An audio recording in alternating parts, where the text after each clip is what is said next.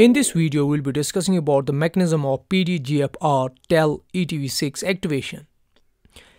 Basically, we get the transformation of proto-oncogene into oncogene from this mechanism. Here in this pathway, we are going to see the receptor in the form of platelet-derived growth factor receptor. That's PDGF-beta receptor. It's a type of RTK, that's receptor tyrosine kinase. And for this receptor, we have a ligand as platelet-derived growth factor, PDGF. It acts on this receptor in homodimer form. And now we have an important gene for this mechanism, that's TEL gene or ETV-6 gene. It is a proto-oncogene that regulates growth, development and differentiation of different cells.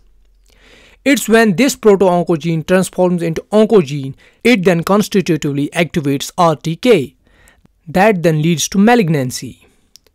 First of all, let's see the mechanism which turns this proto-oncogene into oncogene. Here we see we have the ETV-6 or TEL gene that's present on chromosome number 12 at P13 position. And then we have other gene, that's PDGFR gene on chromosome number 5 at Q32 position. So what happens is actually the chromosomal translocation between these two genes, referred as T512 translocation, with positions as Q33 and P13 positions. And this translocation gives us a gene, namely PDGFR-β ETV-6 fused gene, which is the oncogene. And from this gene we get the fusion protein in the form of chimeric protein. And this protein is present within the PDGFR receptor itself, which then constitutively activates this PDGFR receptor, a kind of receptor tyrosine kinase.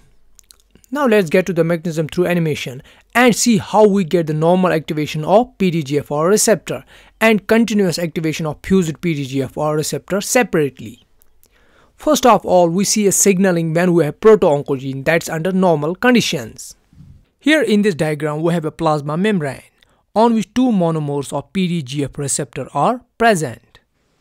Both monomers have inactive tyrosine kinase domains in the cytoplasmic end as shown in the diagram. Then we have homodimer of PDGF that comes in and binds both the monomers of receptor as shown in the diagram. This mediates the receptor dimerization itself when both the monomers come in close proximity. Then after dimerization, we get the cross-phosphorylation of kinase domains on PDGF receptor. And by this mechanism, we get the activation of PDGF receptor. Now from here, many different signaling pathways are initiated within the cell. And after signaling is completed, the signaling is stopped at the receptor level. On the other hand, when we have chromosomal translocation as described earlier, where we get the oncogene, that time we get the mutated PDGF receptor along with ETV-6 fused protein on its extracellular domain. Here in this animation, we see this part of PDGF receptor is replaced with oncoprotein containing TEL ETV-6 fused protein as shown in the animation. One thing to be noted here is that this animation is only for illustration purposes.